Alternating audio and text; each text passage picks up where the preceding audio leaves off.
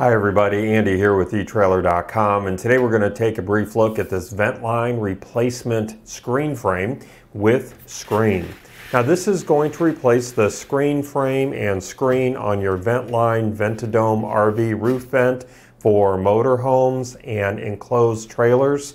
And this is actually designed to replace the screen frame and screen on the old style Ventline Ventadome roof vents with the push button fan switch.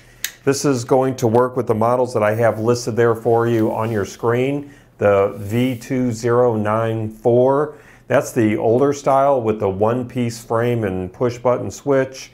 And then the V2193, and then finally the V2394.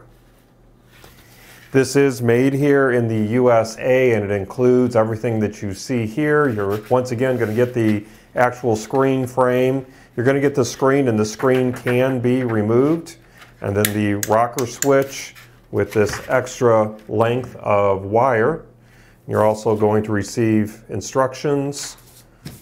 And let me go ahead and pull my tape measure out here real quick. And probably the best way for me to measure this for you is just to lay this down.